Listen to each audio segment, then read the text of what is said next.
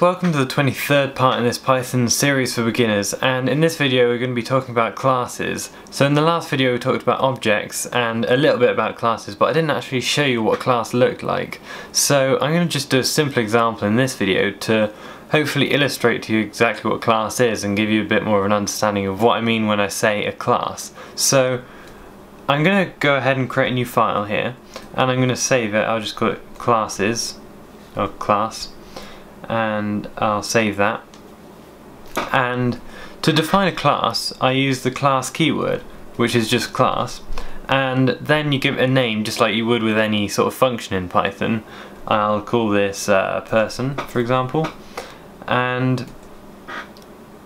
what a class is basically it's an easy way to group together the functions and variables that you use a lot in Python and sort of contain that in a really powerful way, which you can use time and time again in a really sort of efficient way, and it's very easy to sort of access everything within that class many times, which makes your programs really efficient, which is why object-oriented programming is really good.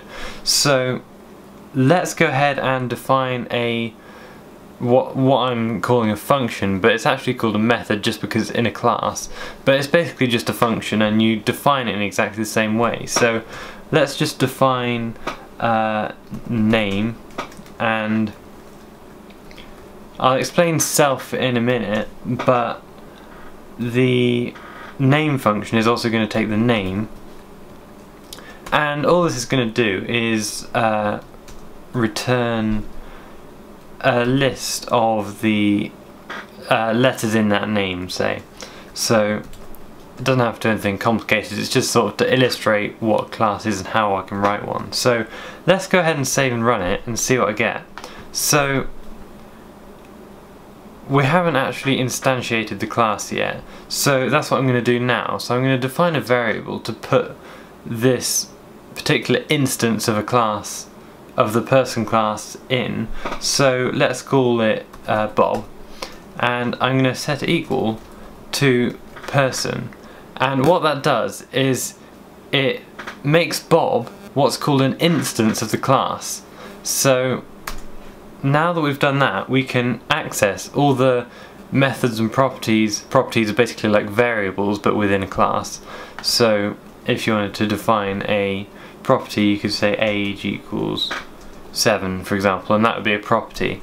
And so it's very similar to how you define a variable outside of a class.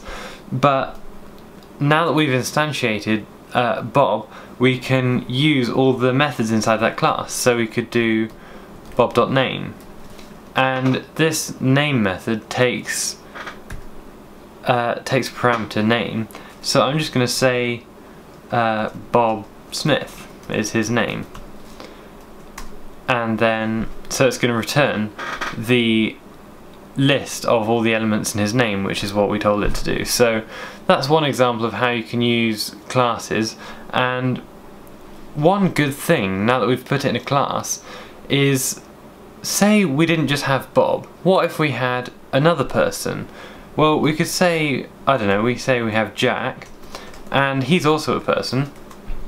So now we've got another instance of the class, and what Jack can do is be able to use the exact same methods that Bob could.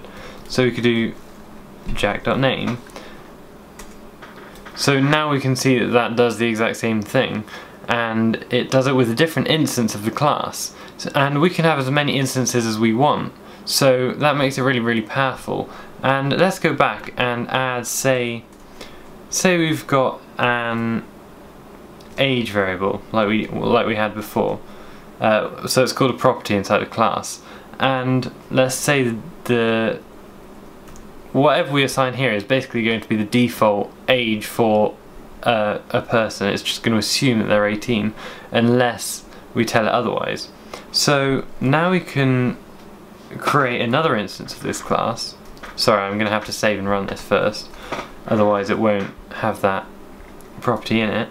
So now I can create let's create another instance of this class. So now we've got another instance of this class, so it's our third instance, and now it has the name variable. So we can access this property. I shouldn't say it's a variable because it's really a property because it's inside a class, and we can just do that by using dot age, so just the name of that property. So then it returns that value, which is really good. So what's good about this is if we wanted to change that, we could change this age, and we could say le.age.